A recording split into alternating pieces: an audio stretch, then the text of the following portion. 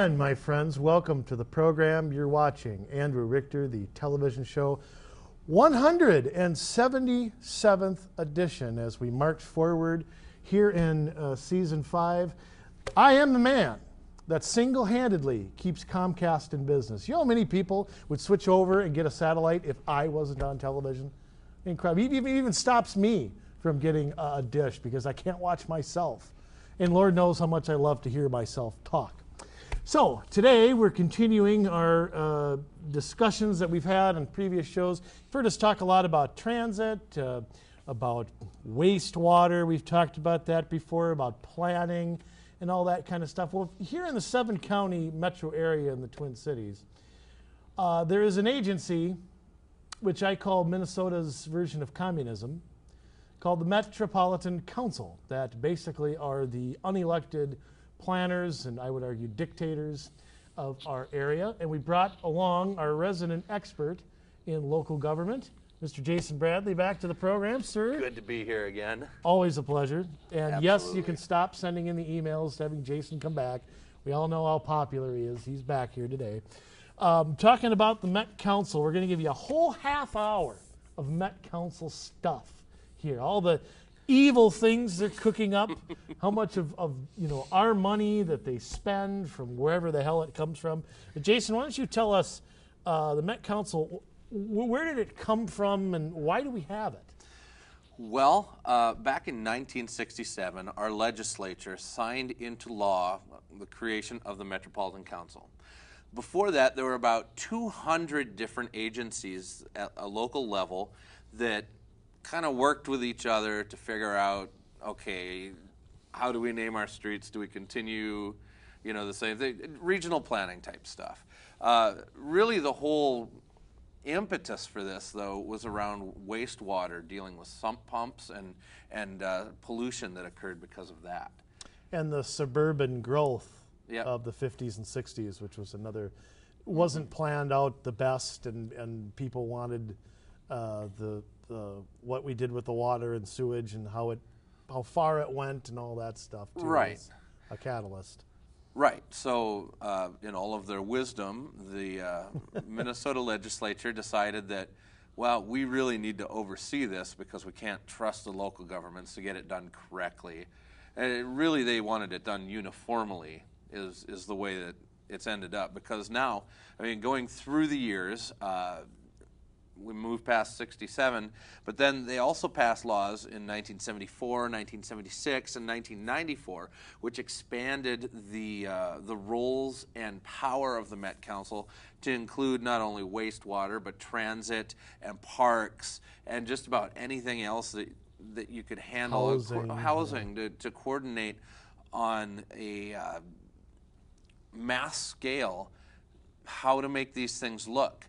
And they make each city submit redevelopment plans and wastewater plans, and we'll go through this stuff later. Mm-hmm. But this is how they get control over the cities, is because they'll make them submit a plan.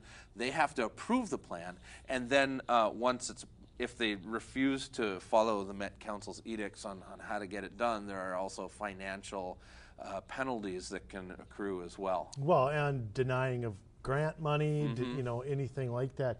And that you mentioned something about taking away local control. And we hear a lot from people locally talking about local control. A lot of cities, a lot of people don't know this, they actually have legislative agendas.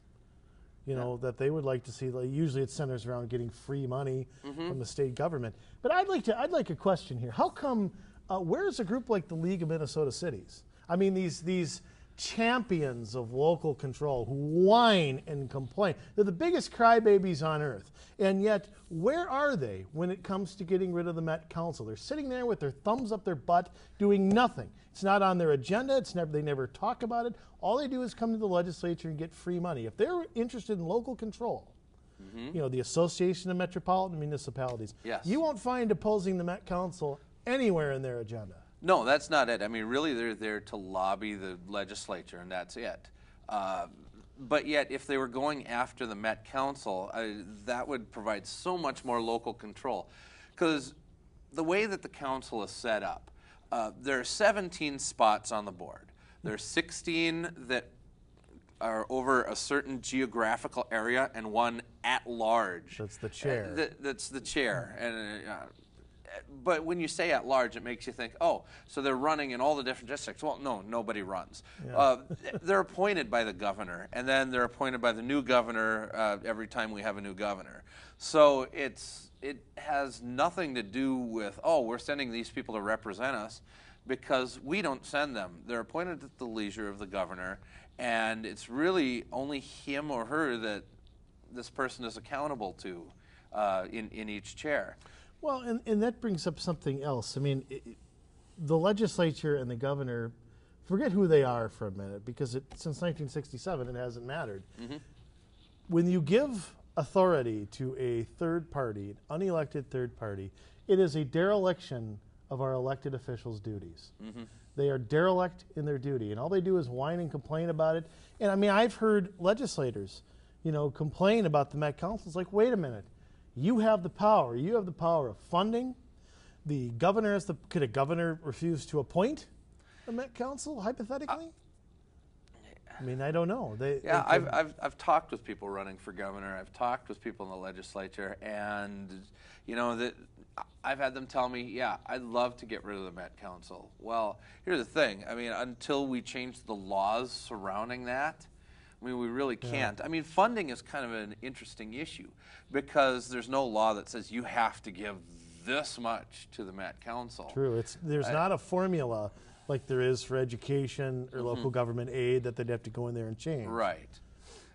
But, I mean, they get their money from a lot of different places. Yeah, ain't that the truth? Yeah, I mean, it's all of ours. So really, it's not a lot of different places. It's just us. But how that is directed and redirected to them is kind of interesting.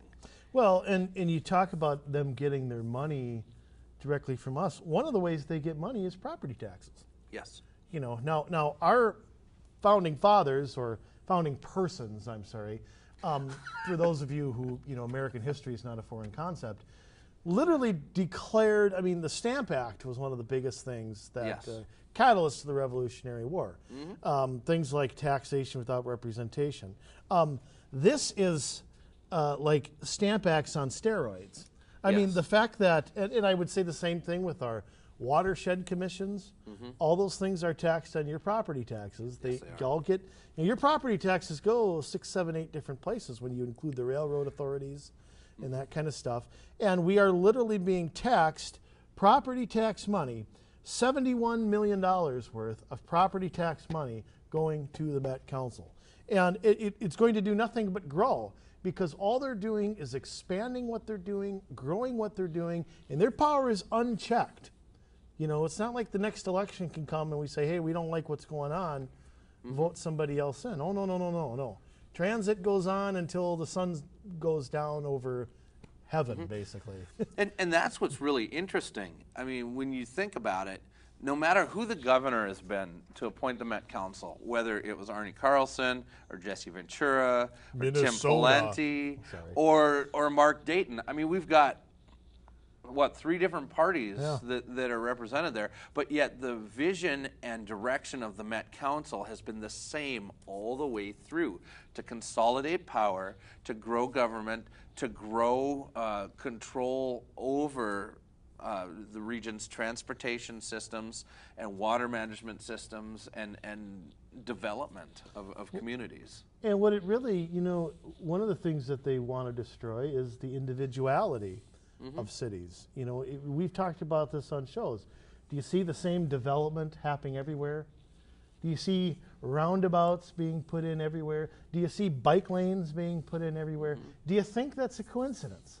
No, it's all regionally planned. And I can tell you firsthand, being on Crystal's Planning Commission and learning a lot over the past couple months, the Met Council submits housing goals to cities and says, okay, you need to add 500 houses, city of Jason Bradley. Add it. And we want to see it on your comprehensive plan. We don't care if your residents want it or not. That's the least of their concerns. We don't care if you don't have the land. We don't care if you have to get it. And we'll give you free money if you develop the way we want you to develop. Now, is that how this country's supposed to be run? I mean, what happened? What happened? I'm being a little nostalgic here, but there was a time in this country where you talk about something like the Homestead Act, Yeah. where our goal was to get people to be landowners, Yes. to have their own land, to graze their own land. We don't want this on the public dole. We want that American dream. Yep. Okay, where in 151 years has that gone? It's gone into bringing people into smaller and smaller spaces. Yes. I mean, I had the privilege, and this is being a guy with Community Solutions here, that I have the privilege of sitting down with people from different communities and talking to them about what's going on in their community. If I could just put in a little plug. I mean, if you want someone to come to your community and talk to you about what your city's doing, please contact us. I mean, you can email Andrew or whatever, and we'll get on it. I had the privilege of sitting down with Independence, Minnesota a while ago, and not the city council, but some people who were kind of concerned about some of the things that they were seeing.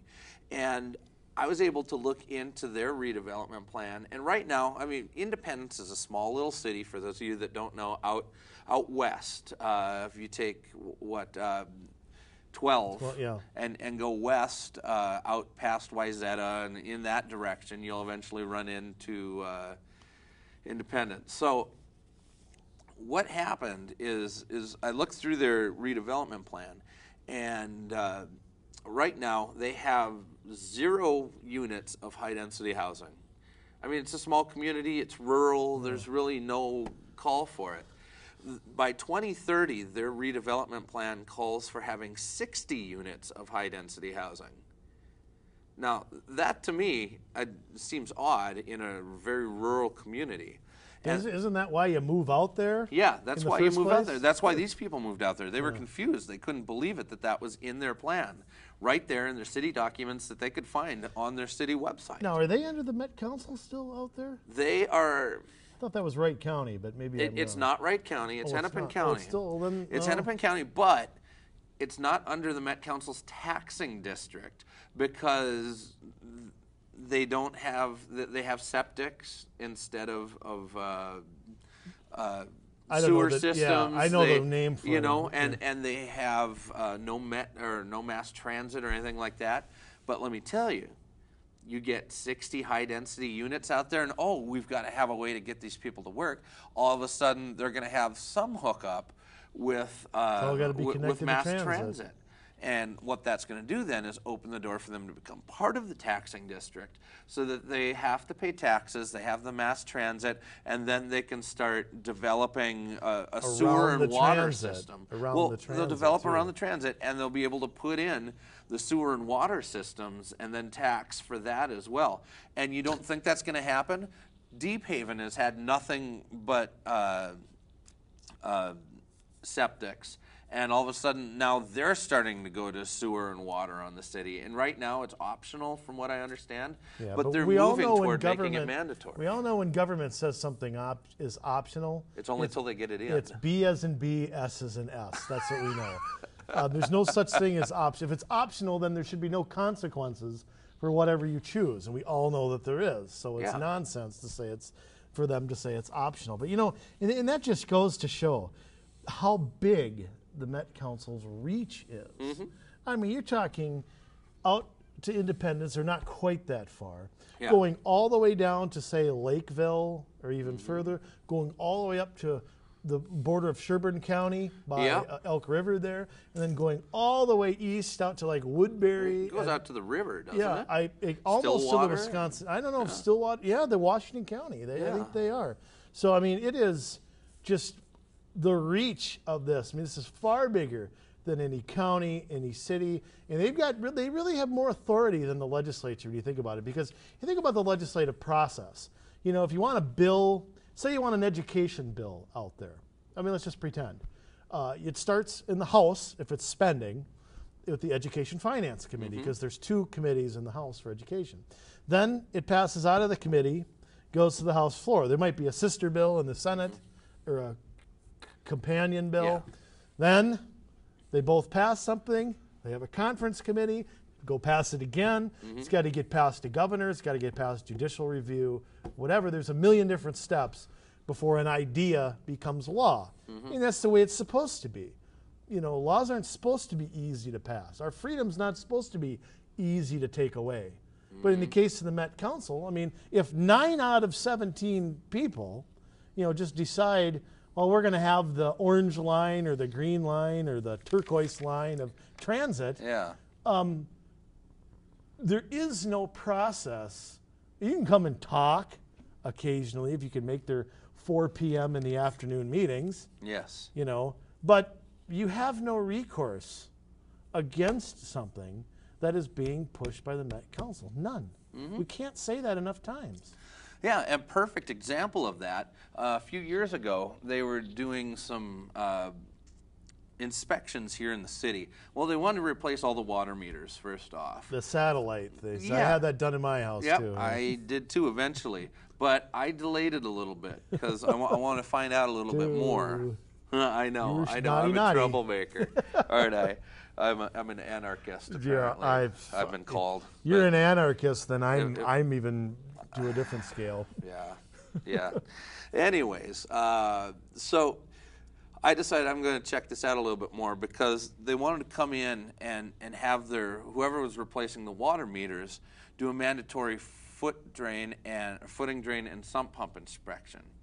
And I'm like, nobody's going to inspect my house without a warrant. Yeah, there's this little thing called the Fourth Amendment somewhere that I think still exists. Yeah.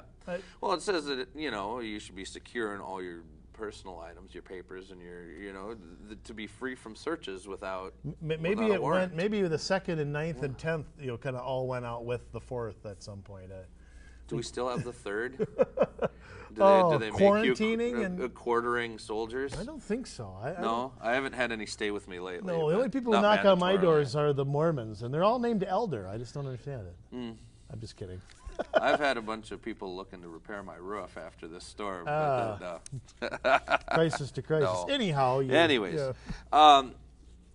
yeah. so I pressed it as long as I could, but basically, long story short, this is what I was told.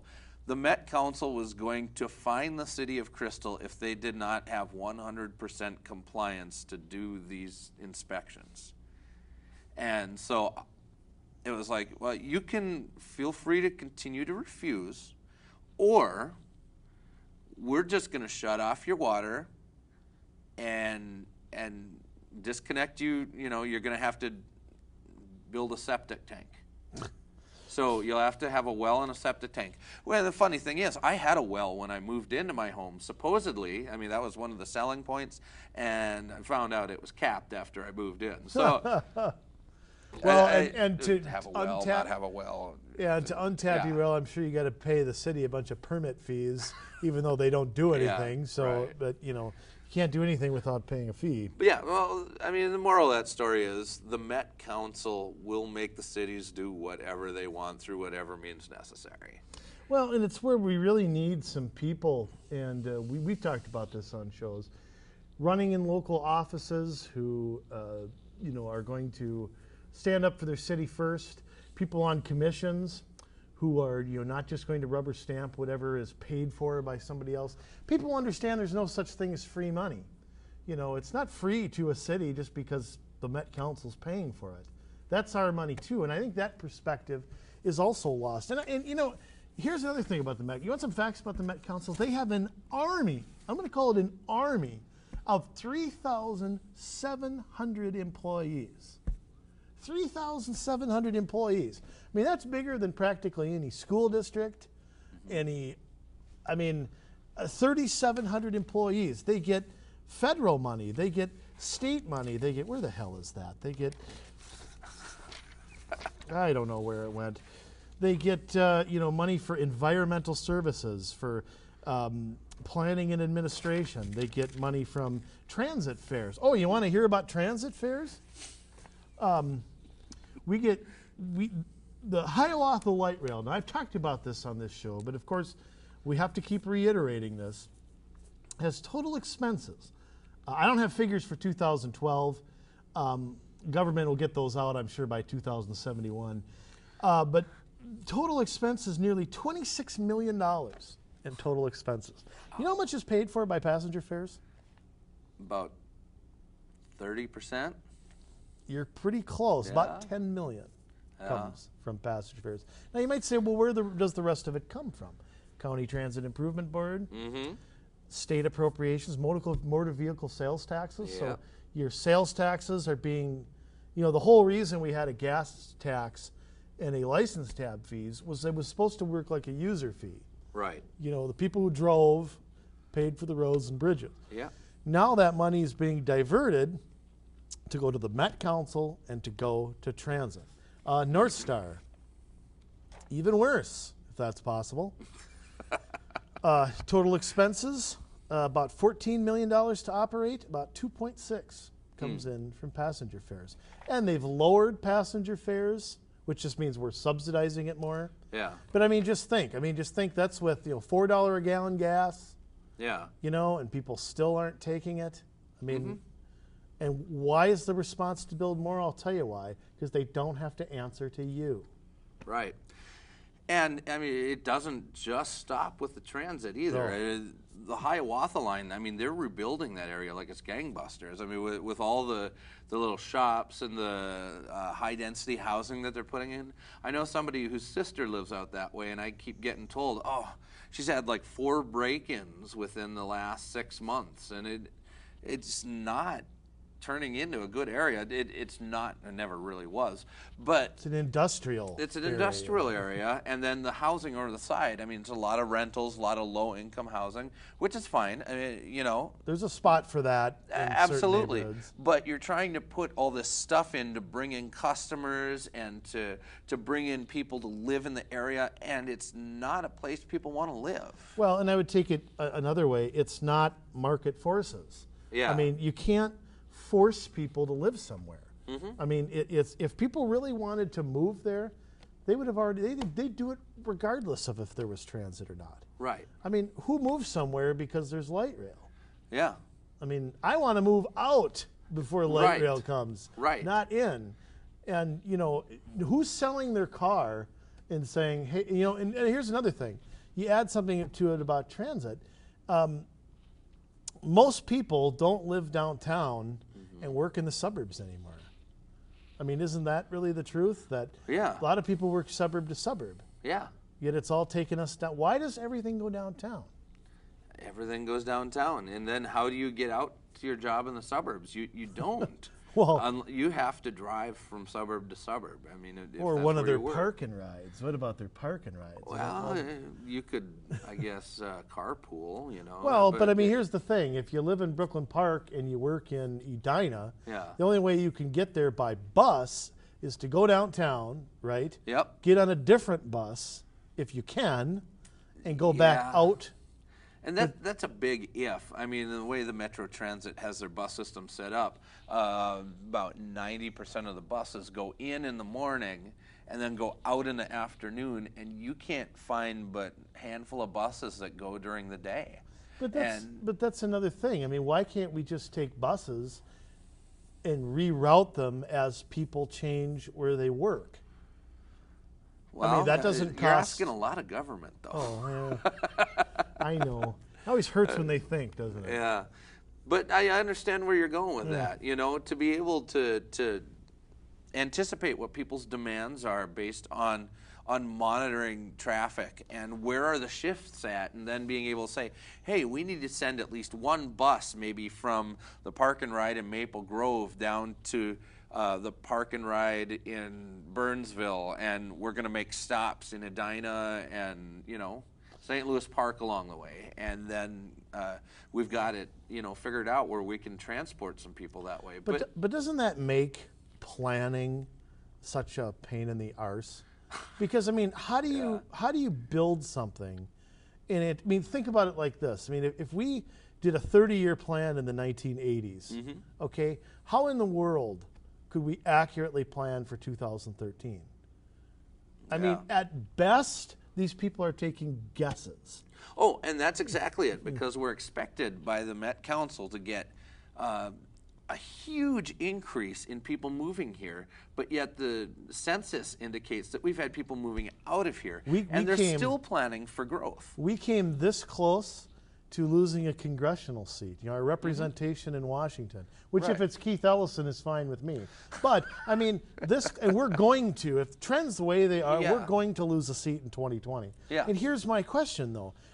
Where is the factual evidence that backs up what they're saying? Because you and I live in Crystal. Yes. Okay, Crystal has not gained in population in 2 generations. No, it's lost. Golden Valley has not. Robbinsdale has not. And yet they are forecasting, I mean, I'm on the Planning Commission, they're forecasting Crystal to gain 3,000 residents by 2030. And I'm like, who the hell would even dream that that's the truth? Yeah, it's just not going to happen. Now, granted, housing market's turning around a little bit. We're seeing some of these properties being bought up by people restoring houses and putting them back out on the market. But I'll tell you the truth, the houses that they're restoring, I have yet to see start selling. Well, maybe they restore it and they want too much money for it is probably part of it. But planning is such a difficult thing. And, I'm a free market guy. I think that there's just certain things that government can't foresee and can't plan and shouldn't be planning. Oh, and that's the thing. Yeah, but had you ever see a conversation between 2 legislators or 2 people on any type of planning saying, you know what, we're planning on 2,000 people being entered. Well, should we be doing this in the first place? If 2,000 people want to move here, won't the market conditions react to that? Well, if shame and prudence were, were part of government thought, I mean, we'd be in a lot of places we weren't in right now. We wouldn't have an income tax. Wouldn't have the Federal Reserve. No, sorry to get off subject, but But that's the thing. I mean, and we see it across the board. The general tendency of government has been growth over the last 100 years. Since 1913, it has been just a straight J-curve. Yeah. No doubt about it. But I mean, so let me ask you something, Jason. I mean, what do you think? I mean, we talk a lot about community solutions, about local governments, local neighborhoods. I mean, what do you think is the best way, or if I'm a citizen that wants to oppose the Met Council or oppose something specific that they're doing, what's my best route to take to do that? Well, they do have their, 2 o'clock in the afternoon meetings on a weekday where you can go and spit into the wind and hope that they hear you. Or the best way is to get on some sort of environmental commission, a planning commission within your city, because then you can have a voice and say, here's the way that I think it should be. And there are cities that have been successful who have a little bit of a backbone that have pushed back at the Met Council. And I think there are areas where we can do it and areas where we can put pressure on our local representatives to say, hey, you represent our cities. We want this to change in the Met Council, and then to be able to go bring that forward and legislatively change the direction that the council is going. Well, hopefully we gave some good, tips, and you can Google this stuff and look at all this stuff for yourself. Come to your own conclusion and get out there. And we want local control. We love our cities. We want them to stay the way they are. We don't want the Met Council's garbage forced down our throat. That's a wrap for another show, number 177, in the can.